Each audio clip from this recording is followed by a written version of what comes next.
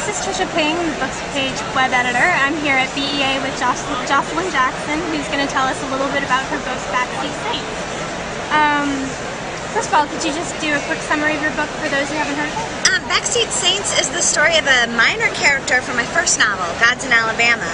It's not a sequel though. The two books kind of run concurrently. BACKSEAT SAINTs begins when Rose May Lally drops a friend off at the airport, and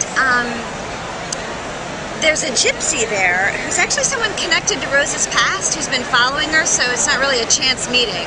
And the gypsy tells Rose something that she already knows. I mean, she knows it's true, so when the gypsy says the words, it just sort of rings out in her like gospel. And what the gypsy tells her is that beautiful, abusive man you married is going to kill you unless you kill him first. And that sort of kick-starts the novel. She heads out to Wildcat Bluff to lay for her husband with her Poppy's old .45 pistol. Prophecy and fate do play big roles in the novel. Do you believe in fate or gypsy fortune tellers? You know, no, I don't. And I'm not sure the book believes in them either. I try to be respectful of my characters' beliefs. You know, Maribel certainly is a character who believes very strongly in these things, and Rose May is a Catholic, and she believes very strongly in those things. So whatever my characters' belief systems are, I try to respect them, even if it's not a belief system I share. All your work is set in the South. What do you think is the biggest misconception about the South and Southerners? Well, I guess it's that we don't read, because we do read and we do write. I mean, we're being a Southern writer. We have a long tradition of oral storytelling, and I think that has served us pretty well when we've taken that over to writing. I mean, you can't argue with Flannery O'Connor. She's completely brilliant in it.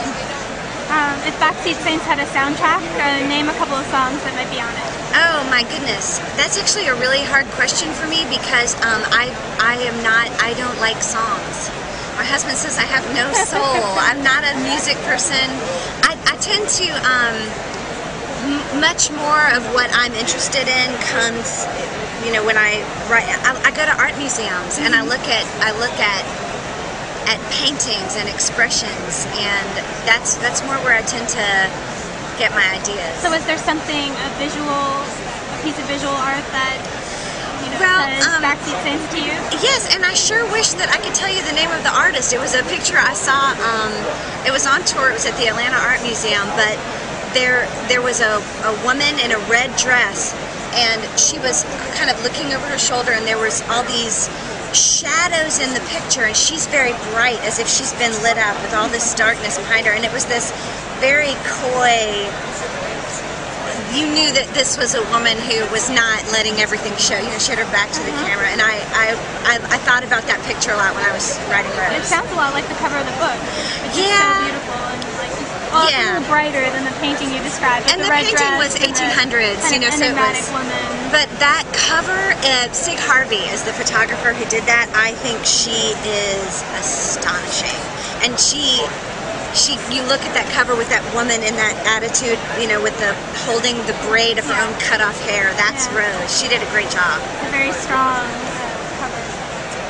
Well, and since we're here at BEA, what's your favorite thing about New York City? Have you had time to discover it yet? The theater, yeah. Every time I come to New York, all I do is go to half-price tickets every day and see when I can get a good seat to go see. It's my favorite thing. It's the best theater in the world. What are you seeing? I haven't gone to because I just got here. So let's see. James Gandolfini was in a new play that I wanted to get up here for, and I think it's already closed. Last time I was here, I went and saw the revival of Gypsy, which was, wow, it was amazing. Well, thank you so much for your time. Oh, thank you for having me. Thanks for inviting me.